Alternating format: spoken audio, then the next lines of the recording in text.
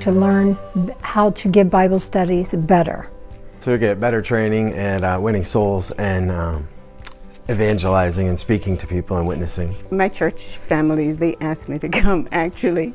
To try to learn something new, to help me get more active in my church. Because my pastor threatened to club me if I didn't. I came to Emmanuel because I knew that I needed to be able to be more comfortable to reach other people for Jesus. I wasn't even really sure I wanted to come. But it's been such a blessing. I am so thankful God worked it all out that I came. I really enjoyed doing the Bible studies and getting the training on that. I like the idea that every session in the morning began with a doctrinal topic that jump-started in me the need that I needed to share that with someone else. Going through the Bible study lab, it got me out of my comfort zone, and now I feel more comfortable doing a Bible study with anybody. I've never actually sat down and given a Bible study to anybody, and being able to actually sit down and actually give a Bible study in a classroom setting makes it a lot easier. I came here, getting emotional, I came here thinking I was a failure. I had a lot of different things. And during one of the first meetings, one of the things that I heard was that the only failure there is if you don't go out and do anything. I wouldn't have gone and given Bible studies had I not come here. If somebody in my church was interested in coming or just pondering it, I would really recommend it. I would definitely recommend for other people to come. If you want to increase your knowledge to share the love of Jesus, this is the absolute place you need to go. By all means go. You will really appreciate it. I'd tell them to get in their car and come on up. Absolutely, because it's going past your own discomfort to help so many other people in the world. It's an experience that until you go through it yourself, you just can't put words to it. And so, come.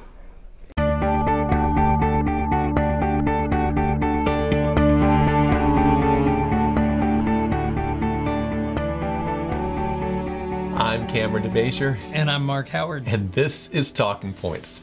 We're now on the 4th lesson of our In the Crucible with Christ quarter. This lesson is entitled Seeing the Goldsmith's Face. This seems to be a reference back to the development of character, looking into Jesus. And you put together our talking points this week, so you kind of give us a little overview before we have a prayer. You know, I don't know how much to say. I haven't looked ahead in the lesson far enough. I would assume, I guess, and I have assumed in this lesson, but I didn't look ahead, that Malachi 3 would be brought up, where it talks about how the Lord comes to his temple and sits as a refiner of silver. And I think of that because now the lesson talks about a refiner of gold, and I've often used a similar story that's shared in the lesson, that it's said that a refiner knows when the refining process is done, because he can see his reflection in the metal. All the impurities are removed. And so this is the idea of seeing the goldsmith's face, you know, referring to the Lord, that the Lord is the goldsmith. The Lord is the one working out our characters, and as he is allowing and controlling and even leading us into trials, as we've learned in previous lessons, he's watching and overseeing the whole process. And he knows it's done when he sees his reflection. And this is what this lesson is about, the reflection of God's character in those he is refining. Okay, well, how about you're the one who put together the talking points, like I said, this week. So how about I'll start with prayer, then you walk us through point by point. Fantastic. All right. Heavenly Father, thank you so much for the privilege of knowing you and being in a community of faith where we can discuss you and study your word and by your grace become more like you. Please bless now this preparation video. Help it to be a benefit not only to those who hear it, but through each person, each Sabbath school teacher and participant, the whole body may be built up. For we pray it in Jesus' name. Amen. Amen. Okay. How many talking points do we have this week? We have 3 talking points this week. Okay. And this week's lesson considers the role of trials and suffering in the sanctification process, the role of the trials. We've touched on this in previous lessons. Okay. A lesson on trials without this week's lesson would be incomplete. This is really kind of an overarching, great controversy view, if you will, okay, of the role of trials. Now, the first thing that the lesson highlights on Sunday is, and let me bring up the talking points. Talking point number 1 is that God's ultimate goal is the restoration of humanity. That's drawn primarily from Sunday's lesson. Talking point number 2, understanding God's purposes increases faith in the trial. Okay. That's Monday's lesson primarily. And then the remainder of the week, Tuesday, Wednesday, Thursday, character determines destiny. We have gone over this point before just because it does. Well, it also seems like the bulk of this week's study goes over that too. So it's the big rock in the jar, if you will, this week. And when we're talking about our faith in the Lord in the last days and being ready for Jesus to come, character determines destiny. And we see that theme in prophecy and what have you, and we're going to see it in this week's lesson. So, number 1, the ultimate goal. God's ultimate goal is the restoration of humanity. Sunday highlights Romans 8:29. And maybe you want to read that there at the top of the lesson on Sunday. Romans chapter 8, verse 29 says, "For whom he foreknew, he also predestined to be conformed to the image of his Son, that he might be the firstborn among many brethren." So the takeaway point here is that God has a plan, a predestination, if you will, that his followers be conformed to the image of his Son. This is his goal for humanity. That's how he made us in the beginning. And when sin entered the picture, God determined that he was going to restore humanity to that original plan. If you would read for us Education, page 15, I have the quote right there. This tells us that in so many words. "To restore in man the image of his Maker, to bring him back to the perfection in which he was created, to promote the development of body, mind, and soul, that the divine purpose in his creation might be realized. This was to be the work of redemption. This is the object of education, the great object of life." The great object of life, the plan of redemption, the object of education, to restore in man the image of God's Maker, to bring him back completely, not just in the words Ellen White used to John Harvey Kellogg as a culprit barely pardoned into the kingdom of God, but as a conqueror. God wants full restoration of humanity. And interestingly, and it looks like you're open there. Well, you're still in Romans chapter 8. There's reference, and earlier in the same passage, this is alluded to again, and you have it in the notes, verses 18 and 19. Yes. It says, "For I consider that the sufferings of this present time are not worthy to be compared with the glory which shall be revealed."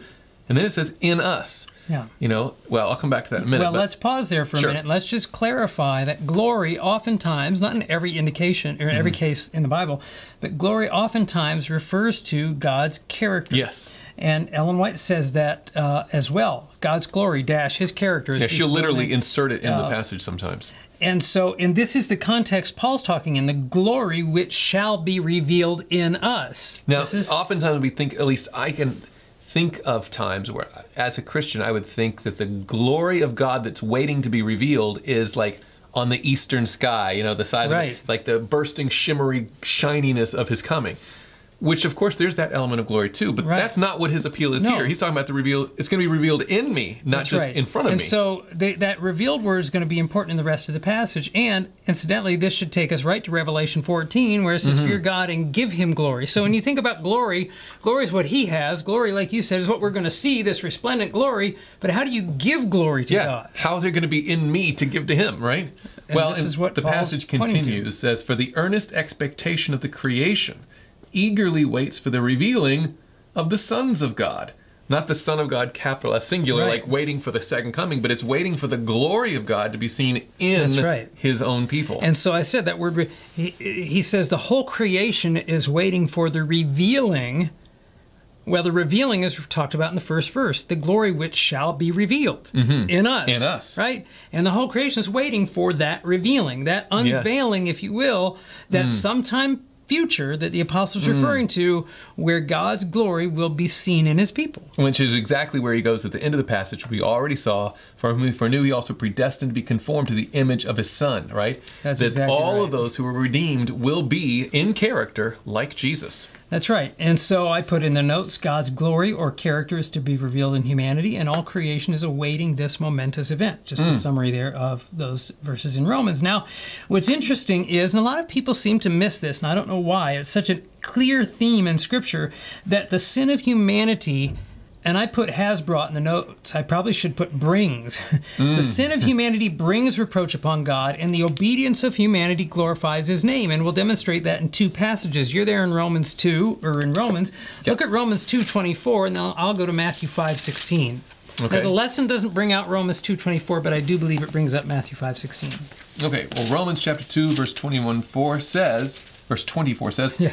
For the name of God is blasphemed among the Gentiles because of you, as it is written. Now, if you read the context of that passage, God's professed people, he says, you who abhor idols, do you rob temples? Right. You who boast in the law, do you dishonor God? It's his indictment against the Jewish people who uphold the law so far, but they're not actually living it. Right. And so he points out the fact that you're not obeying God despite your profession, and in doing so, you're reproaching, bringing reproach upon his name. Blaspheming his name among the Gentiles. And so on the one hand, we see that our disobedience to God, our sin, brings reproach on his name because we call ourselves by his name, whereas Jesus says in Matthew 5 and verse 16 to his disciples, let your light so shine before men that they may see your good works and glorify your Father in heaven. Obviously, because we don't have good works of our own, and when we manifest good works, it's evidence of God's glory working in us. And so Jesus says, let your light so shine that when people see your good works, they glorify God. So the takeaway is, the sin of humanity brings reproach to God. Yes, that's the thing. And obedience glorifies his name. Right, that there is, regardless of the mechanism, how the fact of the matter is, according to Scripture, God's name can either be extolled and elevated and praised and glorified, or it can be downtrodden and blasphemed and smeared based on somehow everybody looking at us. Well, why don't you read that statement there from Sunday's lesson? Well, I have it here in the handout too, from Desire of Ages 671. The lesson shares this statement and then asks, what do you think Ellen White means by this statement? Why don't you says, the very image of God is to be reproduced in humanity. The honor of God, the honor of Christ, is involved in the perfection of the character of his people. Now, perhaps somebody would read that and scratch their head and say, you know, like the lesson, what is this getting at? What does Ellen White mean by this? But when we look at the two texts we just looked at, in Romans 2 and Matthew 5, now we see exactly what it's saying. The honor of God, the honor of Christ is involved in the perfection of the character of his people, because the character of his people and their subsequent actions either bring reproach to his name or they bring honor to his name. So he's dishonored when we're unfaithful. And that's the point. When we take the name of Christ, we're either forwarding his work or hindering it. We're either for or against, but we're strapped in now because we've called ourselves his and he's called us. So we've got this. I know Christians, I know Seventh-day Adventist Christians who don't like that idea. It's like it puts too much on us, but I think sometimes we put too little on us. Like, you're the one that chose to take his name, and granted, it is not by our own strength, or it is not we not in and of ourselves perfectly righteous. But if we are crucified with Christ, in the words of the Apostle Paul, can you say Paul saying, you know, in Galatians 2, I'm crucified with Christ, I no longer live, but Christ lives in me, but I really don't live that well. And I mean, his whole point is, I live a whole different life now because Christ lives in me. And that's the way it should be in Christian life. And I think when the Gentiles think about that, they're expecting, hey, if this God is truly powerful, let's see it demonstrated. And where are they going to see it, right? It's not just in the profession, but it's in the follow-through. It's in the character of his people. Exactly. So the lesson asks a real probing question on the bottom of Sunday. Imagine, it's the very bottom of the page, imagine being on the field of a huge stadium. Sitting on the bleachers on one side are heavenly beings loyal to the Lord. On the other side are beings who have fallen with Lucifer. If your life for the past 24 hours were played out on the field, which side would you have more to cheer about? That's you know, I think we've gone from preaching to meddling there. But somebody's going to say you're putting too much on humanity, but there's a level where we have to, we are to some degree, brothers and sisters, accountable for the lives we live as followers of Christ. And there's this mindset today like we're not accountable for anything. Well, and so it's a good question, I think. If I could interject one text, too, that I always think of when we talk about this, is Ephesians chapter 3, and it's verse 10, where it talks about how God's intent is now that the manifold wisdom of God might be made known by the church to the principalities and powers in the heavenly places. So the imagined scenario there of imagine that there's a field of play that the good and the bad are watching. Well, we don't have to imagine. The Bible says that this is exactly what God has done, is put us on display. In another place, he talks about a spectacle, a theatron, right? Yeah. The lesson brings both of those verses up. We didn't read it. 1 Corinthians 4:9 is that one, and Ephesians 3:10. When they ask, how do you understand what Ellen White said to us in the quote, they reference those verses. So exactly. You have them in the lesson. And I wanted to underscore the fact that this isn't like, oh, you took one Ellen White quote. No. This is a biblical principle that Ellen White's trying to articulate clearly, and we have to apply. We just saw it in Romans, Ephesians, and Matthew, and 1 Corinthians 4, among other places. All over the place. We haven't talked about Job yet. Let's get there. So, if you go to, and very quickly, because, we're going to Job, a little bit on Job. Understanding number 2, talking point number 2, understanding God's purpose increases faith in the trial. Now, the lesson highlights the experience of Job on Monday. And, of course, it goes to Job 23. There's a lot of things you could look at in the life of Job and other places, but they highlight Job 23. And there's a couple things that I want to point out in Job 23. The essence of Job 23 is Job basically saying that as he's looking for the Lord and trying to understand his purpose, he can't find God. He wants to have a conversation with him, and because he knows then he could understand some things, but he can't find him wherever he's looking. And so there's a couple things in light of all that I want to highlight, because we're not going to read the whole passage here. I would encourage you to do it in Sabbath school class. But Job 23, why don't you read verses 7 through 10? Okay. Job 23, 7 through 10. There the upright could reason with him, and I would be delivered forever from my judge. Look, I go forward, but he's not there, and backward, but I cannot perceive him. When he works on the left hand, I cannot behold him. When he turns to the right hand, I cannot see him. Verse 10. But he knows the way that I take. When he has tested me, I shall come forth as gold. So it's a fascinating passage to me in that, number one, Job has questions. He can't fully discern the purposes of God. He's looking for him, but when God's working, he doesn't know what he's doing. When he works, verse 9, on the left hand, I cannot behold him. I can't see him. I don't know what he's doing. When he turns to the right, I cannot see him. But he knows the way that I take.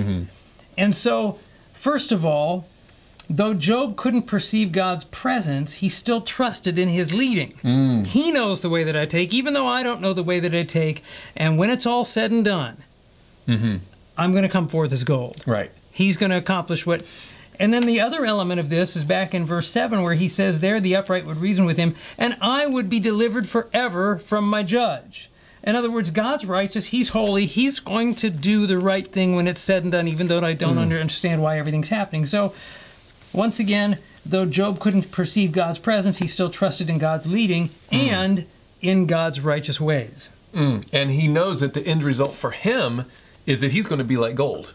That's that right. Not only is he going to lead me and he knows the end, but I know, it's like saying, I don't know the route he's going to take me or the process, but I know here's where I am now, and that's when I'm going to be then. That's right. And in between, that's on him. But I know at the end it's going to be gold at the end, right? That's exactly right. That's confidence, yeah. And so, again, the talking point is that understanding God's purposes increases faith in the trial. As Job is going through these things, because he knew God, he could trust him, and despite what he didn't know, he could hang on.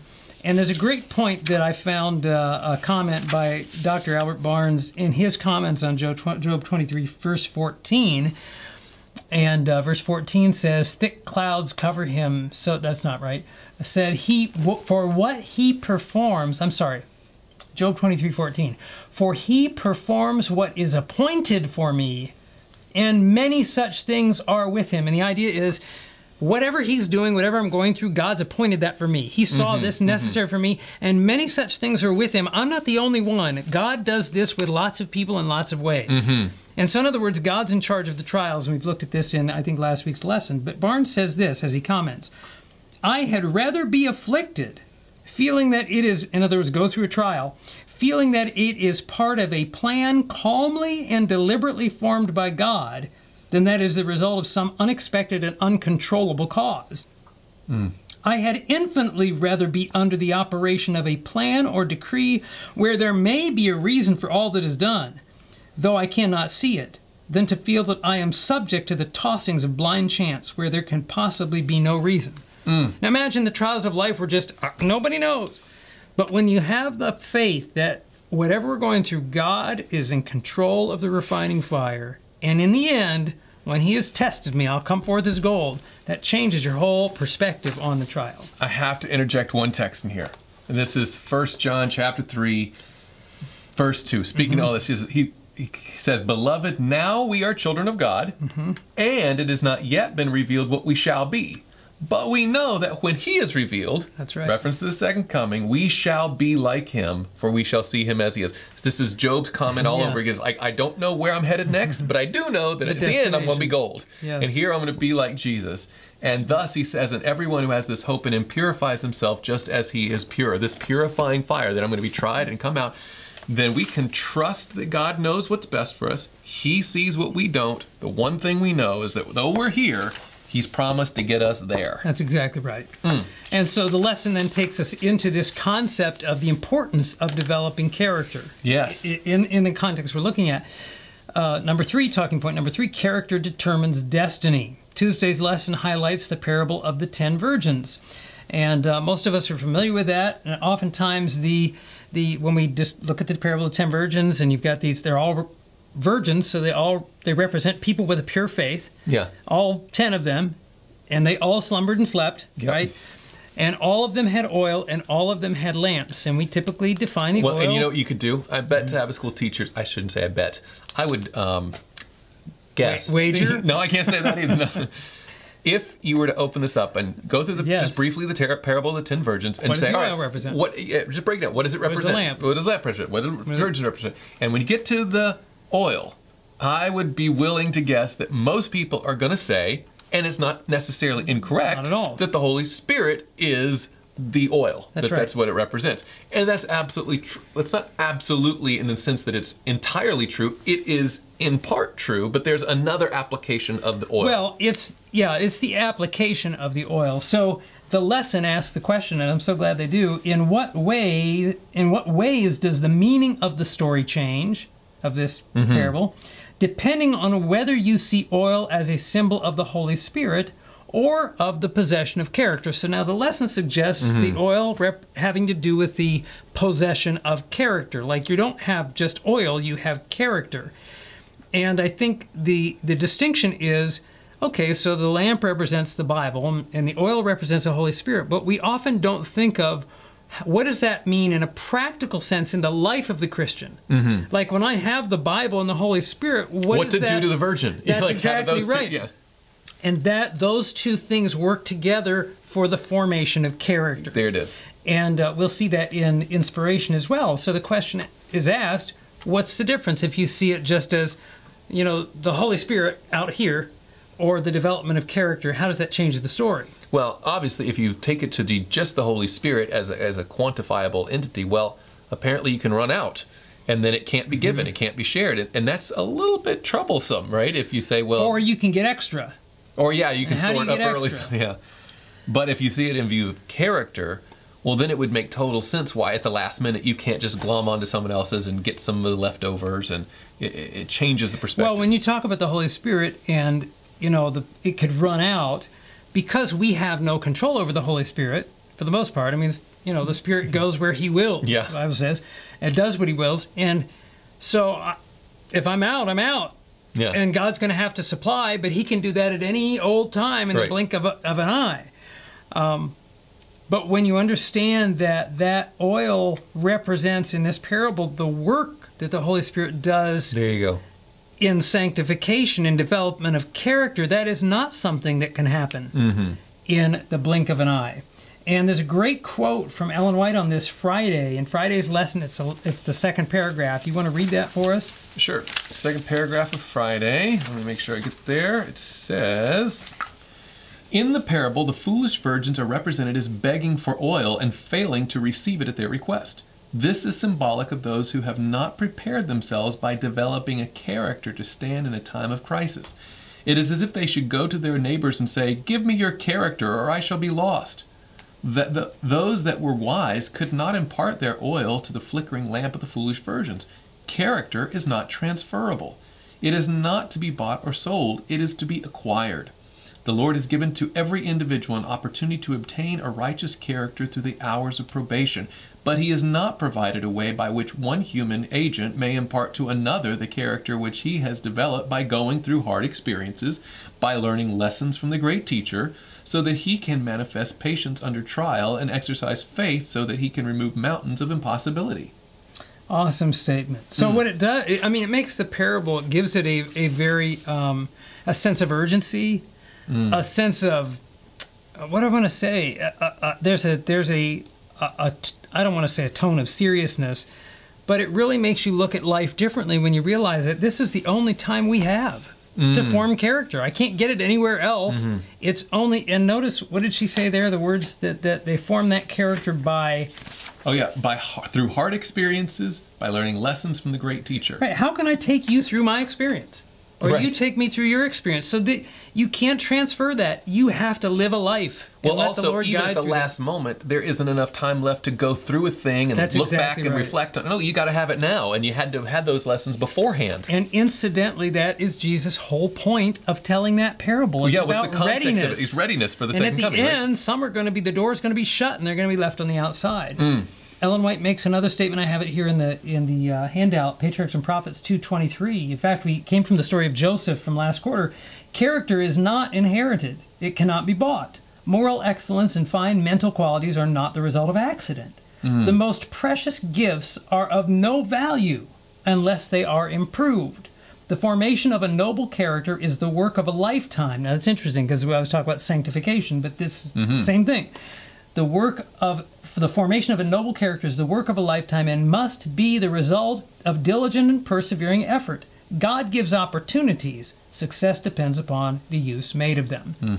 So, the parable is in Matthew 25 is pointing to that. And the lesson goes on, and for sake of time, we're going to move past it, but it goes on in Matthew 25 to talk about the sheep and the goats and how what you have there is a manifestation of the characters they built. That's exactly right.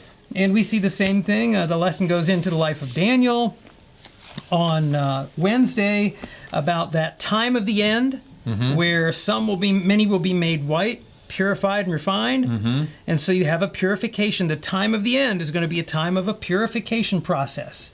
And there's a statement there that Ellen White makes. Could you read that from us from Letters Manuscripts number 17? Sure. And it's referenced in the handout.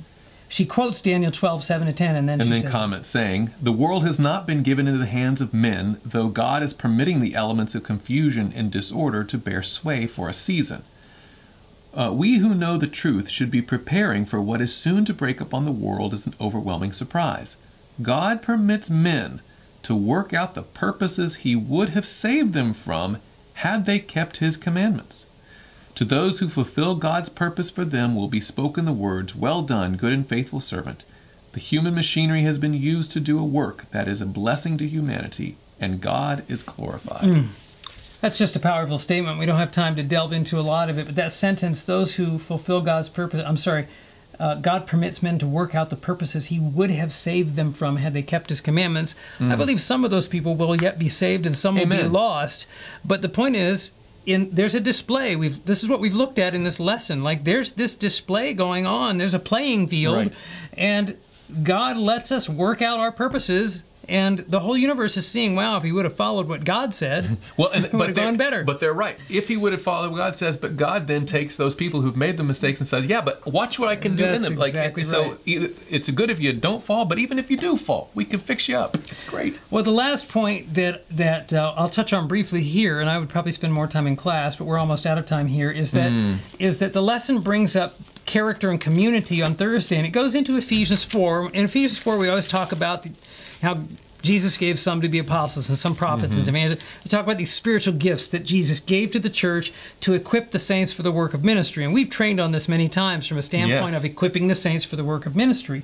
But it's interesting as that passage goes further into verses 15 and 16, it talks about how every joint works, every part does its share in the body, all these different gifts, apostles, prophets, evangelists, pastors, teachers, etc., to help bring us all to the unity of the faith and unto the measure of the stature of the fullness of Christ. In other words, Christian community is designed to further develop our characters and ultimately demonstrate the wisdom of God's plan as the world beholds the church. And you brought this up, Ephesians 3:10, the manifold wisdom of God is made known by the church. The previous chapter, by the way, contextually, it's Jesus in John 13 says we're going to know, people will know we're disciples because of our love. And so, as much as we may, the lesson asks the question, in what way is the witness of a community different from the witness of an individual? My first thought was, sometimes it's a lot easier to be a Christian by myself, right? Or at least it's better to feel like you're a Christian. Doug Batchelor has said before that, you ask the question, you know what the problem is with the church? There's people in it. And the problem is, we got to get, there's something about getting along with one another. Yes. And that is also, some of our greatest trials are in the church. Right, but if you look at the context of Ephesians 4 there, when it talks about growing up in all things into Him who is the head, like we're growing up into the image of Jesus, and that's why we're put in this situation, so that each will contribute to that. And while it may feel better to not be hassled and bothered by the... but it's not best for me. It's best for me to be in the body of Christ and through His grace become like Jesus Himself. That too was one of the places God led or leads us, is into the church. Have mercy. With the good and the bad. One conclusion from Education 225, I want to share this statement. Ellen White says, character building is the most important work ever entrusted to human beings. And never before was its diligent study so important as now. Never was any previous generation called to meet issues so momentous. Never before were young men and young women confronted by perils so great as confront them today. So if there was ever a time when this is relevant, it is now. That's right. Friends, we pray that the Lord will bless every Sabbath School class, and let's close with prayer even now. Heavenly Father, thank you so much for these tremendous scriptures that give us such hope and such clarity about your purpose for each one of us. You want on us all, not only to survive this life, but through the trials and difficulties to become like Jesus. So Lord, bless us to that end and help every one of us to have that walk with you. For I pray it in Jesus' name.